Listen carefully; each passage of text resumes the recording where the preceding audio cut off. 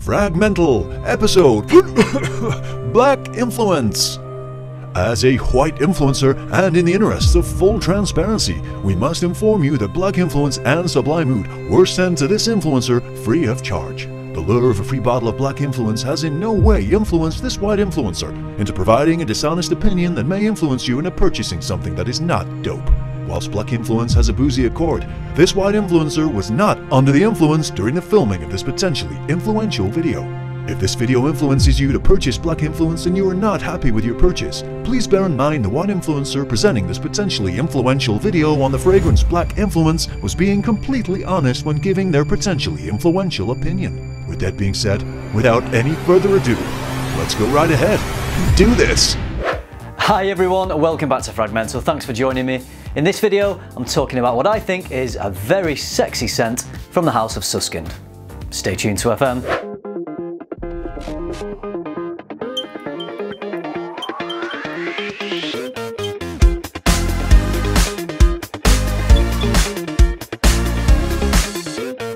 The fragrance I'm talking about today is called Black Influence.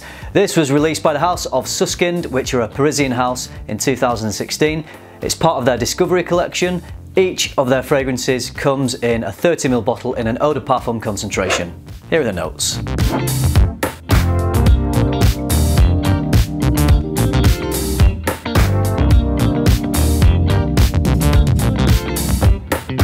Wearing a tux, you confidently stride into a classy bar. You're looking smooth. Sitting at the bar is a very attractive lady, perhaps the most attractive lady you've ever seen. As you sit down next to her, you can smell a sweet, sensual perfume.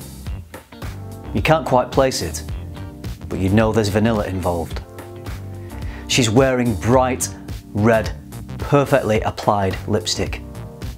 You almost get a wisp of a playful iris lipstick accord dancing under your nose, but never boldly announcing itself. As your eyes meet, she smiles warmly, and you know you'll be comfortable in her presence. The bartender arrives, you order 2 whiskey and cokes, one for you, one for the lady. As you slide her drink across to her, the conversation begins. And well into the early hours you laugh, joke and chat. You feel like you've known her forever. So that was just a little story to convey to you the kind of imagery that this fragrance conjures for me. So I'm just going to have a little spray just to remind myself of the opening. And the first thing I get with this is a lovely, smooth, boozy accord, even though there are no boozy notes listed in this. There's also a hint of iris, but it's just a wisp of iris. It's not a bold, lipsticky type accord. And the other thing that this reminds me of is a whiskey and coke. I get a bit of a Coca-Cola vibe off this. I'm not quite sure what it is that's combining to create this Coca-Cola vibe, but I do get it, and that booziness just reminds me of a whiskey and coke. I mean, I can almost feel the coke fizzing on my tongue when I smell this fragrance. It also has a woody resinous nature to it and a deep, smooth, rounded sweetness. I'd say it's pretty linear. I don't think it really develops that much from start to finish. It's not overly complex, but it doesn't need to be. I love the composition of this fragrance. It's so smooth and sweet and sexy. I'm happy that it doesn't really develop that much, or at least it doesn't on me. Maybe it would differ from person to person. But I find Black Influence to be sweet, smooth, sexy and alluring. It kind of reminds me a little bit of a fragrance that you may be familiar with, Dior Homme Parfum. The iris in this, again not listed, but I do feel like it's there, and other people have mentioned that they get an iris accord from this one as well, but it's not bold, it's not overly dominant like it is in Dior Homme Parfum. It's much more subtle and a little bit more playful, and I also get a bit more booziness from this than I get with Dior Homme Parfum, and that fragrance also has a hint of leather, which this one doesn't have. But I'm going to talk in a minute about how to just spice things up a little bit with this one and make it even more intense. Not that it needs it, but it's an option if you wanted it to.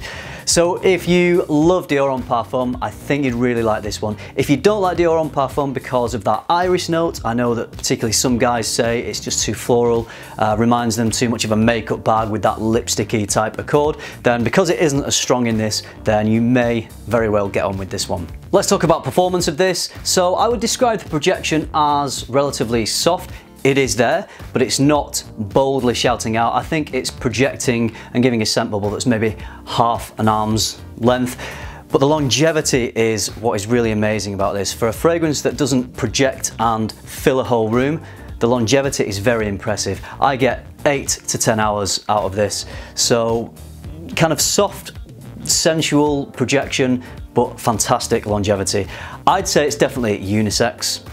You could wear this for pretty much any occasion, but for me, it would excel as a date night scent or a formal occasion scent. In the autumn or the winter, possibly even the spring, it may just be a little heavy for the summer, although if your summers are a little cooler like they can be here in the UK, then I think you could even get away with this on some cooler summer days too. The price of this is only 43 euros on Sus-Skînd's website. If you order over 59 euros of products, I believe it's free shipping. I think that applies from their website, so shipping from France to the UK, so I'm not 100% sure whether that applies to shipping to the States. I think if you're in the States, you can order from Sus-Skînd's website. Another option for you though is Dior Perfumes. So Dior Perfumes, based I believe in California, I think do stock this product, so I will leave a link down below for Sus-Skînd's website and for Dior Perfume's website. I describe Black Influence as being a pretty smooth, laid back, quietly confident type of scent, but there is a way to make it a bit more intense, a bit more assertive. And Sus-Skînd also sent me another product, and this is called Sublime Oud.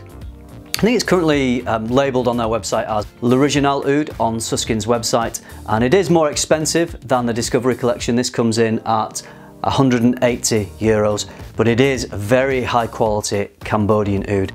The presentation is beautiful for an oud oil. You can see it comes in this glass vial, which is really quite weighty. It's very heavy and chunky, got a lovely weight to it, and the top just screws off like this, and then you have a like a dabber stick attached to the lid, which is what you use to apply.